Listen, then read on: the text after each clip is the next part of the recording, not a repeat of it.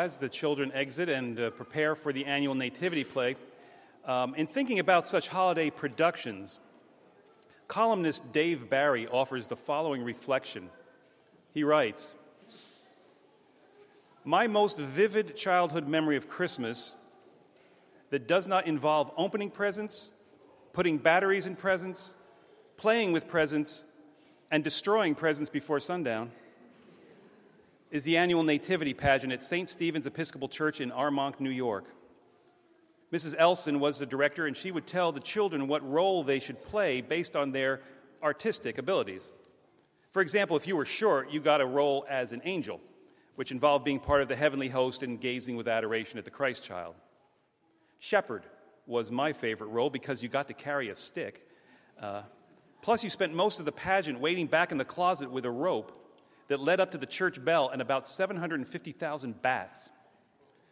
Many were the happy rehearsal hours we shepherds spent back there in the dark, whacking each other with our sticks and climbing up the ladder so as to cause bat emission products to rain down upon us.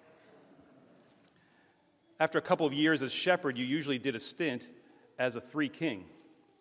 This was not nearly as good a role because you had to lug around the gold, the frankincense, and of course the myrrh, which God forbid you should drop because they were played by valuable antique containers belonging to Mrs. Elson. Nevertheless, being a three-king was far better than being Joseph, since Joseph had to hang around with Mary, who was played by a girl. You had to wait backstage with this girl and walk in with this girl. Needless to say, you felt like a total jerk, which was not helped by the fact that the shepherds and the three kings were constantly suggesting that you really liked this girl. So during the pageant, Joseph tended to maintain the maximum allowable distance from Mary, as though she were carrying some kind of fatal bacterial. Dave Barry's probably right. Mary carrying some kind of fatal bacteria, and Joseph, his life infected with this disease. The worst character in the story to play. What do we learn from this most unsung yet crucial player in the story of our Savior's birth? This is what I'd like to reflect upon for a moment here this morning. Christmas through the eyes of Joseph. Now, right off the top, it needs to be said that we don't really know a lot about Joseph other than that he was a carpenter from the small town of Nazareth. One author pictures him this way. At first view, there was nothing striking about this man. His simple, well-worn clothes revealed him to be a man of meager means. He was a person of few words, much more apt to show his feelings by arriving at your door with his tool chest to fix that stool, table, or door latch. This man was a doer, not a talker. He was an unassuming person who stood patiently in lines, waiting his turn. All the Bible tells us about Joseph is that he was a good man, a solid citizen that any community, large or small, would be proud to call its own. And although some might not think of Joseph as a man of great faith, he really was. And Matthew picks up the story with the story already in progress. The custom of the day was for families to arrange the marriages of their children, and often this involved negotiation with the parents while the children had no say whatsoever in whom they married. Joseph's family and Mary's family had apparently arranged for the two of them to be united. Being a small town, they no doubt had known each other or seen each other. With the blessing of their families, the marriage had been arranged. They formally were engaged or betrothed to each other. There was a legal bond between them, even though they did not live together. And if for some reason either one wanted to break off the engagement, a legal divorce was required. Traditionally, the couple would be engaged for 1 year, and then they would be married. The whole town would celebrate the marriage of two of its own. The wedding celebration and feast could last from a few days to a whole week. Mary and Joseph were undoubtedly excited about getting married, and as marriage was the center of life in those days, the whole goal of life. Joseph probably longed for the day when he could take Mary home as his wife. Again, as one scholar reflects, we can well imagine Joseph inventing carpentry errands that took him by Mary's house. And we can picture Mary making a wide detour with her water jar on the way to the well and walking ever so slowly past Joseph's shop. Joseph must have been the happiest man in all of Nazareth. Mary, a great catch, would soon become his wife. And then one day, of course, everything changed. Mary wanted to speak with Joseph. She told him about the angel visiting her, who had told her that she would have a child who will be great, we called the Son of the Most High. Matthew tells us that Joseph was a righteous man, but he was having a hard time believing Mary's story. The news that Mary was with child hit Joseph, like a ton of bricks. One author imagines it this way. Quiet Joseph grew dark with hurt and anger, turned from Mary, clenched his fist, and skinned his knuckles as he pounded his bench. Mary dissolved into tears and running from his shop.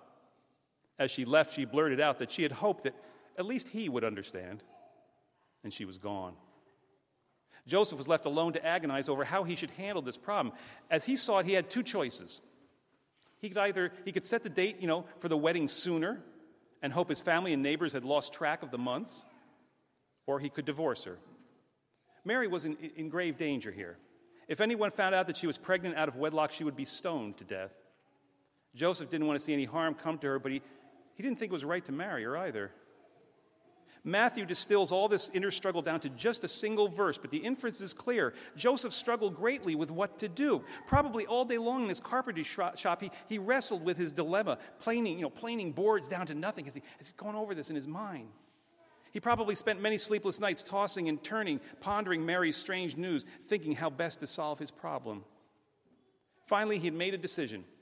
He would quietly divorce her so that no harm would come to her. We don't know whether or not Joseph had told Mary of his decision. It seems he felt that this was a sensible thing to do because he had such a hard time just believing her story. Everything had gone horribly wrong for Joseph. All the plans he had for his life, his perfect hopes, all had suddenly dissolved around him. Presented with the most painful, difficult, seemingly impossible situation, he's trying to make the best of it. And this is where the story of Jesus Christ begins for Joseph. And let's face it, this is where the story begins for a lot of people. In pain, in struggle, in life going horribly wrong, hopes dissolving, impossible situations we're presented with. This most particularly felt in holiday times when the expectations and the longings most clearly, butt heads with reality. Well, into this mess of everything gone wrong, Joseph falls asleep. And in his sleep, God visits him in a dream that changes everything. What did Joseph discover in this dream, and what do we learn from him for navigating our way through those times when life gets difficult and everything seems to be falling apart around us? A couple of thoughts. First, Joseph discovered that God is near. Obviously, this is the first basic fact that Joseph learns in his dream, that God is not distant and removed and uncaring, unconcerned about his problem, but rather quite the opposite. That God is very much aware of his predicament and is reaching out to help him, particularly to speak to him, to calm and guide him. And I think it's interesting that God speaks to him in a dream. Why in a dream, do you suppose? Well, maybe it's because it was the only time that Joseph would listen. Right? That is, in the Bible, God speaks to people in many different ways, but a dream is a unique way.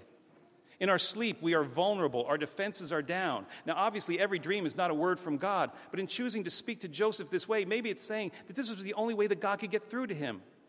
Perhaps God was speaking to him all day long, but Joseph simply couldn't hear because his life was so noisy, so filled with his own thoughts, his own plans, his own worries, his own decisions, his constant activity. In his troubles, Joseph first discovers that God is very near, aware and caring and active, seeking to speak to him, to talk him through this. But he has to be quiet to hear it. He has to learn to expect it, to listen for it, and to believe in it. This, of course, being the first lesson for all of us here, that in our times of trouble, God is very near, caring and active. Most especially, first seeking to speak to us, right? To calm us down and to guide us through. But we have to be quiet to hear this, to expect it and listen to it and believe it. How are we God-resistant? What noise in our lives is keeping us from hearing the voice of God, never stopping, never praying, never listening? God sends all sorts of angels to speak to us every single day. Sometimes it's in the voice of a loved one or a coworker or even a complete stranger. Sometimes it's in a word of Scripture or in music or in nature or in an image on TV. Often God speaks to us through the voices of children whose blunt clarity cuts right to the point. It's like many years ago when I was serving as pastor of the Church of the Good Shepherd up in Bergenfield. At one point I was going through a real tough time in my ministry. There was all sorts of organizational issues and real financial problems in the church, hundreds of demands, and I was totally stressed out. Well, in the midst of this one day, as I was walking my then 6-year-old daughter, Samantha, home from school, we happened to come upon a dead bird. The bird was on that little strip of lawn between the sidewalk and the street, and I didn't notice the bird, but Samantha did. "Look, Daddy, a dead bird," she said. "Yeah, very interesting," I replied. Without even looking, I was lost in my thoughts, just wanted to keep moving. After all, I've seen hundreds of dead birds, So Samantha, though, who was always obsessed with anything having to do with nature and animals, she just had to stop. She knelt down and looked closely at the bird, and slightly annoyed, I stopped and stepped back to look with her. "We ought to bury it," she said. "Oh, great," I thought. "There are dead birds everywhere. Why don't we just leave it for some cat's lunch, I'm sorry, I don't have time to do a funeral today, right, But Samantha looked up at me with those soft green eyes of hers, and well, "Okay, we'll bury it," I said. We went into the house and we found a shoebox and went outside, and I scooped the bird up, and then we carried it to the back corner of the yard, a little wooded area, and I dug a hole, and we placed the bird in the hole. Samantha says, "What do we do now?" I said, "Well, normally you say a prayer." She said, "Okay," and we held hands and closed our eyes, and I took a moment to think about what to say, to compose my prayer. After all, I'm the clergy officiating here, right?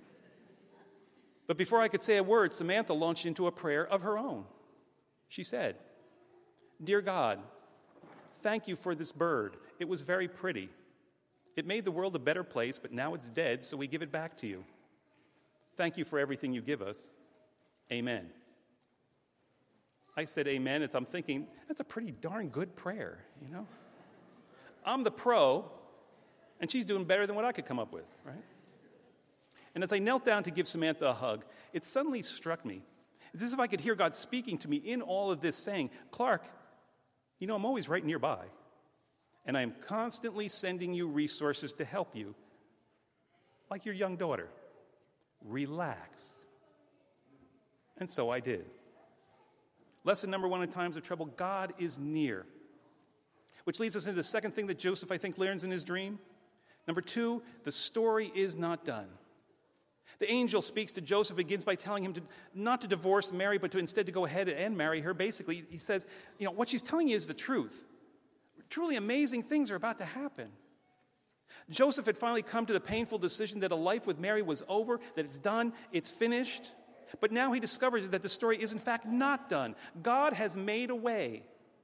But getting there requires traveling to a whole new place, a place Joseph never imagined going. He has to give up his plans and his decisions and his way.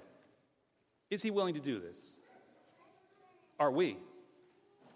I once saw a cartoon that had a picture of a man holding a cat over its litter box. And the man is saying to the cat, "Now, Mr. Whiskers, remember, never, never, never, ever think outside the box." Right? Isn't this the way we all so often are? We decide how things must go, and then we refuse to ever think outside the box. Well, Joseph discovers and teaches us that in life, even when things seem the most hopeless, the story's over. With God, the story is not done, but to get there, we have to be willing to place aside our own plans, our own direction, and let God make something new happen, to think outside the box. Perhaps to go to some place we never planned to be, but ultimately with God to know that it will be a place of greater blessing than we've ever imagined. With God, when things go wrong, the story is not done, but we have to be flexible in order to receive this, let go, and move on. When a loved one dies, remember, in Christ, the story is not done. When the diagnosis in the doctor's office is cancer, remember, in Christ, the story is not done. When there's a divorce, when you lose your job, when there's not enough money to pay the bills, when one of your kids has completely lost their way, when you failed, when you've fallen again, remember, lesson number 2, in times of trouble, in Christ, the story is not done. All of which brings us to the last thing Joseph learns here, namely, he need only be faithful. In the end, the angel tells Joseph not to be afraid to take Mary as his wife, that what she's telling him is the truth, specifically that the child she is carrying is to become the Savior of the whole world. Now that sounds pretty wild, pretty hard to believe, obviously, but you want to know what the really amazing thing here is? The really amazing thing here is that Joseph buys this. Joseph agrees. He sets off after the dream in place of his reality. It's crazy. The great preacher, Peter Gomes, he describes it this way. He says, "The miracle of Christmas, dare I say it, is not the virgin birth of the creeds. The miracle to which our attention should be drawn at this holy season is the fact that Joseph believes what he hears and acts upon it. The miracle here is that a very sensible, reasonable, pragmatic, and good man, a man named Joseph, the miracle here is that he acts contrary to the evidence that surrounds him on every side. He sees the evidence, he understands it, he knows its implications, and he acts contrary to it. When he could have cut and run, he stayed and played. And it was an active participation in the great drama of the incarnation." Joseph is an ordinary guy caught up in an extraordinary story who allows God's movement in his midst to take him center stage. Joseph, an ordinary man, quietly, obediently, courageously followed the commands of God and thereby pointed the way for the rest of us. We are ordinary people, but we too are called by God to participate in the good news story. Basically, in the end, Joseph chose to take the dream of a different reality that God had placed before him and to simply strive to be obedient to that no matter what anything else said. To simply seek to live out his peace in that, in a quiet and unassuming way. And there he discovered the fulfillment of God's saving work in his life and in the world at large. And this is what it means to be a Christian. You know, in the Nativity story, Joseph is the only character who has no spoken lines. He never says a word. Now, I assume he could speak, but in the story, he gets no lines. Yet in a very real way, he speaks for us all who choose to live for Christ. People who get no fanfare as we quietly seek to be faithful in our daily lives, to live out the dream of Jesus Christ in a world that so often opposes it. There in our faithfulness, to finally discover the fullness of God's salvation, choosing that dream over the present reality. Putting aside the cost, not caring what people say, disregarding the effort, in caring for aging parents, in helping out in mission work, in confronting subtle gossip, in supporting a struggling loved one, in making time each day to pray, in passing up the opportunity to show that we have the upper hand, in standing beside some person who is vulnerable in our society, in modeling ethical behavior in the workplace. In all these ways and so many more. Simply put, the final lesson here is that in times of trouble, we need only be faithful. That is, simply seek to live out the dream of Jesus Christ, the different reality he offers to the world, and there, simply seeking to be faithful to this in quiet daily ways, God's salvation meeting us. In closing, a noted Christian author offers the following reflection. She writes, "My husband and I had what truly was the perfect marriage. Rarely was there a harsh word between us. We were very close, sharing many interests, most especially a love of the Christmas season. It was our favorite time of year, December, the month we most look forward to, a time of decorating, cookie baking, sending out cards, gathering with family and friends, and most particularly a time of gift giving. Such it was for 9 blissful years until suddenly, without warning, one warm spring day, my husband died of a massive heart attack, and my world collapsed. That first Christmas, under the weight of the loss, trying to keep up a good front for the children, but consumed with grief, I was overwhelmed and losing ground fast. Late one evening, I thought about the gift that I had wanted to buy my husband that year, and with that, my grief just swelled. Unable to sleep, I turned on the TV, and to sort of drown out my thoughts, a Christmas show, It Came Upon a Midnight Clear with Mickey Rooney as a star, came on TV. How ironic, I thought, I'm watching this at midnight. In it, an old man dies before Christmas and must talk the archangel Gabriel into letting him return to earth to fulfill a Christmas promise to his grandson. What he finds is the Christmas spirit has failed New York City, and he, in the end, is on TV challenging New Yorkers to go out, greet your neighbors, and do something nice for each other. It's Christmas. Well, that's when it hit me. It was hokey, but I realized God was speaking to me, saying that he had gifted me with something special, gifts only a few knew. First, faith in Christ. Then secondly, the great love of my husband that I had known and still held. And then finally, through my loss, gifts of compassion, mercy, insight, and tenderness. It occurred to me I had to choose, get bitter or get better. I got up, turned to the Bible, and what the Lord spoke to me was verse after verse of Scripture, of sacrifice, giving, and eternal hope. The perfect hope that is Jesus Christ. As I reflected, I thought about those who, like myself, needed exactly that hope. I didn't go to bed that night. Instead, I began to write out dozens of Christmas cards and to bake lots of cookies. That afternoon, I wrote down the name of every person living alone listed in my church phone directory, and we sent out the cards and the cookies. The kids and I then planned a shopping venture where we chose one man living nearby who had no family, and we bought for him as if he were our dad. When Christmas Eve arrived, we snuck to his porch and loaded it down with gifts and candies and an engraved invitation to attend a Christmas feast, starting with breakfast the next morning. When I arrived home, we called him and told him we had set a few things on the porch for him and to please take them indoors. He came over the next morning and had an amazing time. We took our grief and utilized it to the service of others, proclaiming life in Jesus Christ. Suddenly, I wasn't focused on my pain, but possibly on lessening the pain of others, and in doing just that, Christ's healing was with me. Each year since, when I have grieved, because the grief monster does come, I take the gifts of knowledge, compassion, service, and abundance, and I share.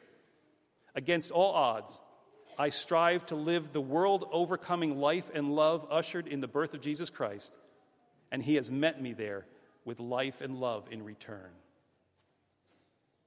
The story of Christmas from Joseph's perspective begins with everything falling apart around him, into which God comes with a dream that Joseph chose to make his own.